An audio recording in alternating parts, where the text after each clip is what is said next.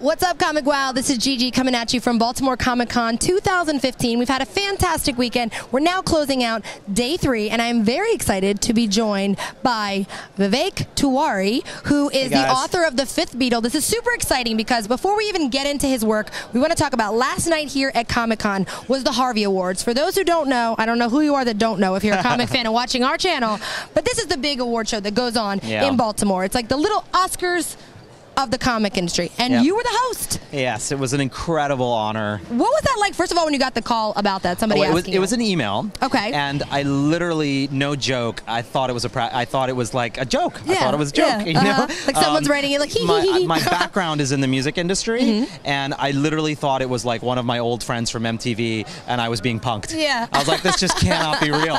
Like, I read it 3 times, and I checked the email address, and I was like, I think this is real. Yeah, you know? it's kind of like the sweepstakes when you get it's like, you won $10,000, and nobody believes it. Yeah, that's so cool. It felt like us. You know, we've had a really good run with the Fifth Beatle for the past couple of years. We've won a lot of awards. It's been very happy and humbling. But I really felt like this was like a spoof. I'm living in some surreal spoof of my life. So you were like, once you realized it was real, you were like, okay, let me check my schedule. Yeah, no, I was like, I'm doing this. Let me see if I have to cancel anything. I'm you've done some big things in your career. We're talking Tonys, producing on Broadway. Thank you. And where does the Harveys rank in that? Oh my gosh, I mean, it's kind of all the way at the top. Yeah. You know, I mean, I was here at the Harveys last year, and I was very lucky enough that the book won 2 awards, and that was amazing. But being asked to host, I was like, I mean, it still doesn't feel real. It still feels like a pinch me, you know, was this weekend a dream kind of moment. I mean, it was, it's right at the top of my professional achievements. Well, the word on the street right at the top. is everybody wants you to come back and host again. Everybody who attended, they were like, literally, it was a fantastic evening. They thought you did such a great job in hosting. I feel like a loser because I was supposed to go, but it was a family conflict where I was supposed to go to something. You had a lot of family there. Yes, your family represented. Yes, my family represented, but it was my niece's 1-year birthday, so I was supposed to go. It all fell apart, and now look who's embarrassed that she wasn't there for this amazing event. On Baltimore Comic Con or the Harvey Awards, but I'll come back anytime you want me. Yes, you heard it here first. Good. I need a redo of you so I can experience it in person. I'll come back anytime you want me. It was a joy. It really was a joy. And I also have to say, just as a host, like, I was given a really amazing evening. You know, I had the great honor and joy of introducing Jules Pfeiffer to give an award, the Harvey Kurtzman Award, to Will Eisner. You know, and that award was accepted by Will's niece and nephew. I mean, so awesome. I had the honor of introducing Nellie Kurtzman, Harvey Kurtzman's daughter, to give the humanitarian award to Dennis Kitchen, who founded the CBLDF and has been a caretaker of Harvey's legacy. I mean, all of these people are heroes of mine and heroes and legends in the comic industry. So I introduced Darwin Cook to give an award to Russ Heath, for God's sakes. I mean, like, so basically the evening was just okay for you. I got a good night, you know, to be able to. You're just saying it was just okay for you. It was really a dream come true. Well, I can't imagine they could find a better host here thereafter. From the passion you have, you feel like you're still riding on a cloud from it. Yeah, look, I mean, yes, I'm like the author of the Fifth Beatle, and I've got these credits, but like the truth is, like, I am a fanboy geek. Just like everybody else but here. That's what makes you so good at what you do, because we were talking earlier with some of the other interviews saying about how, you know, you can get by with like a little bit of talent if you have a lot of passion, but you can't get by with a ton of talent without a lot of passion. Yeah, you know what I mean? Think that's right. It's so true. So that's what makes you so, not only do you have the talent, but you have the passion to pair with it. So, and I think the two things go hand in hand. I think you do your best work when you're in love with the thing you're doing. Exactly, you know? Exactly. Let's talk Fifth Beatle. Great, because that's a tremendous project. Let's say from start to finish, what's the timeline on this? When did this idea rise? So it's based on the life of Brian Epstein, who was the Beatles manager, and I actually started researching this story literally 25 years ago when I was in business school, 1991. I was at the Wharton School of Business, dreaming of a life in the arts and entertainment industries. Wharton these days has resources for kids who are interested in those fields. In 1991, not so much. So I really had to take it on my own to do that kind of study and to find that sort of inspiration. And believing that the Beatles and Brian Epstein, their manager, were the team that wrote and then rewrote the rules of the pop music business, I thought I should study his life. So that's how it began, just purely out of personal interest, trying to find a reference point as a business student. And while I was doing that, I did get all the great Beatles stories. I found out how he got them a record deal when no one wanted to sign them, how he convinced Ed Sullivan to book them when a British band had never made an impact in the United States, how he came up with the suits and the haircuts.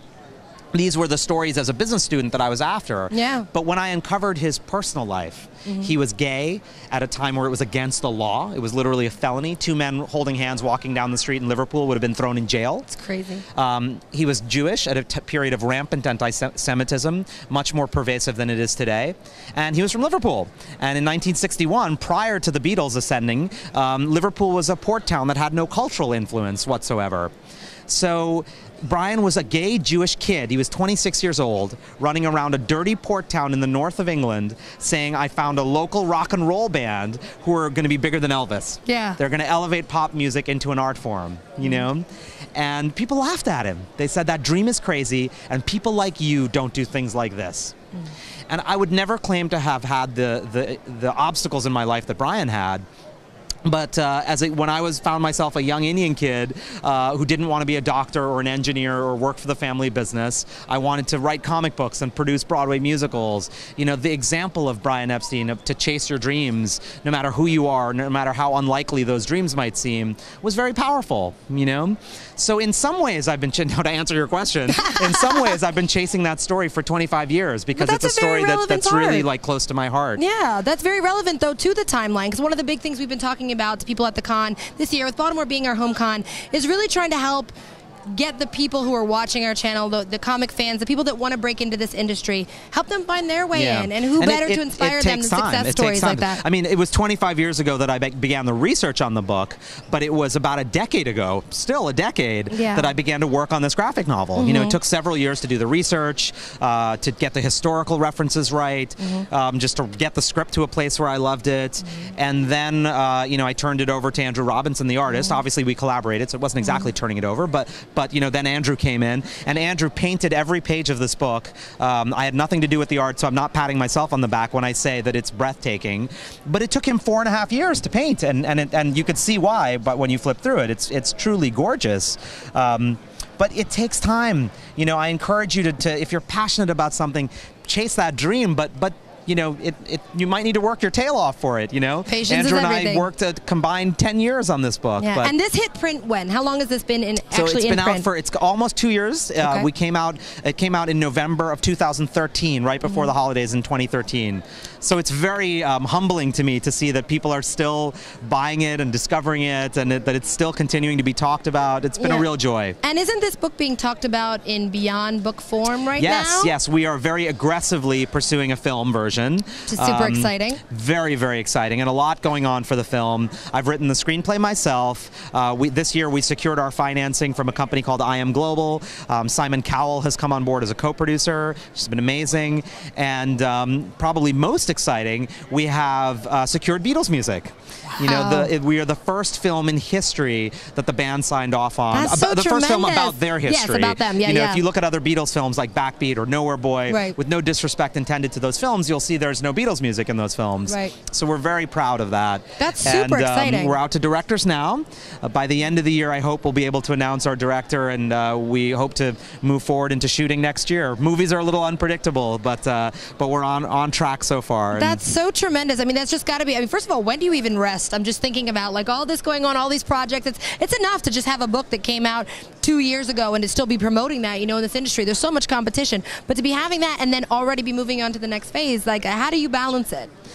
You know, it's like when you do what you love, I guess it doesn't feel like work, you know? And in a similar note, like the thing I adore most in the world is my family. You know, my wife and my kids are my top priority. That's you know, awesome. I'm right after this interview, probably I'm going to check the time, and I got to hop on a train to get back to New York to see my kids. And that's fantastic. And if I make the train, I'll be home before they go to sleep, you know? And I would love to spend another night, and I love Baltimore. It's an amazing city. I'd love to have more fun here. Yeah. But I got to go home and see my kids. I think that's great. So you Never you find that. a way. You just find a way. Yes. You prioritize it and you find a way. Oh, absolutely, you know? absolutely. So back with what we were saying before we give you a chance to promote everywhere we can find out more about this and about you, is we touched on it a little bit, but if you could give one piece of advice to everyone out there that is just trying to break into this industry, I know you mentioned about know that it might be a little hard work, but even if it was you talking to your former self and saying, let me prepare you for this aspect, what would it be? Well, I always say that the message of the Brian Epstein story, the message of the Fifth Beatle, is that no dream is too impossible and no person too unlikely to realize that dream. So it starts there. It's like figure out what your dream is, what your passion project is, and then chase that passion project with as much persistence as you possibly can, and just know that it's going to take a lot of time. So that's like the heart of the advice. But the other thing that I would say is do it yourself. Yeah. You know what I mean? If you really love something, dive in and do it. Yeah. You know, if you want to break into comics, don't try to be like, I got to figure out my pitch so I can get into Marvel and DC, and how do I open the door to that? And oh, it feels so impossible, so I'm going to give it up. You know what? Yeah. Like, if you want to work for Marvel and DC, great, but start on your own. Yeah. Don't wait around for somebody to give you the job. Yeah. You know, make your own comics, release them digitally, or there's a number of ways to do it, but just dive in and do it yourself. Just start doing it. That's awesome. I think that's tremendous advice. So since we want you to make that train and the con is wrapping up, no, I've got time. I want to make sure Thank you. the word out to all of our ComicWow fans exactly where they can follow you on social media, where they can find out more about the projects you're working on, and keep in touch with all this progress. So let them know. Thank you for asking. Yeah. So we are online at fifthbeatle.com. The Fifth Beatle is also on Facebook and on Twitter at Fifth Beatle. You can also follow me on Twitter at Vivek J Tiwary, and I'm also on Facebook. And I accept all friend requests. I love talking about what I do. I'm very passionate about my projects. And yeah, I think that's about it. Facebook, Twitter, online, and we have a mailing list that you can also sign up for at fifthbeatle.com to get all the breaking news about the project. Well, so thank listening you. to you talk about it isn't enough to get everybody else out there and want to get a copy. I don't know what'll convince them, because I always say a good interview for me is when I hear the person talk and I'm like, oh, I've got to get that book. I've got to get that book. And I feel like that listening to you talk. It is available everywhere. You should be able to find it at your local comic shop. Online, it's at Amazon and IndieBound. And I would be honored if you'd pick up a copy. All right. Well, fantastic. Thanks for taking the time. I hope you get home in time to see your kids tonight. I will. That's the plan. And for ComicWow, until next time, this is Vivek Tiwary. I'm Gigi. Thank you, guys. And you're welcome.